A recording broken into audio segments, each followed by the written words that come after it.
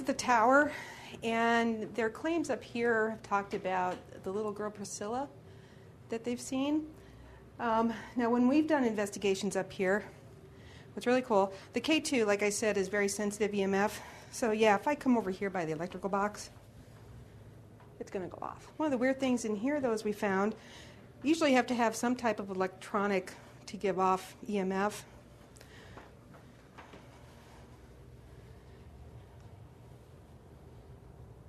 For some reason, this wall over here, we can't quite figure it out, but if you look at the regular EMF, it doesn't move at all, but the K2 will go off. When we set up our equipment, we use digital voice recorders, we use digital video recorders that have infrared, so we set them up all throughout the building. And we use the digital voice recorders to catch EVPs, which we may not hear with our ears, but when we play back, we may hear some voices or some odd noises. I know the first time we came in and did this, I was reviewing this room and I was listening to audio, and I kept hearing this.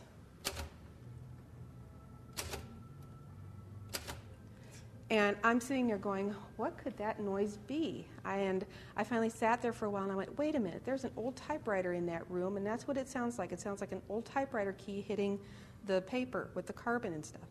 So I actually came in last time we investigated. I actually wrote, hi, Laura, if you'd like to talk to me or something, leave me a message. Nice. And so that was interesting.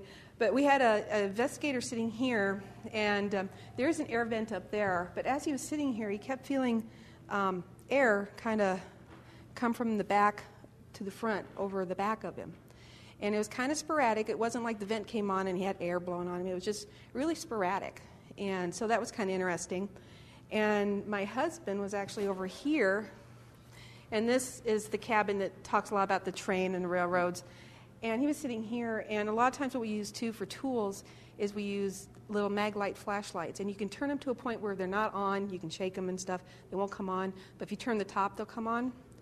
And we had an interesting case where we actually had a flashlight conversation that we couldn't explain with something for an hour. And but in this situation, he set the flashlight down. He asked for the flashlight to come on. It came on. Now, we could not recreate that. Was it paranormal? Again, we can't say, but it was something a little bit abnormal.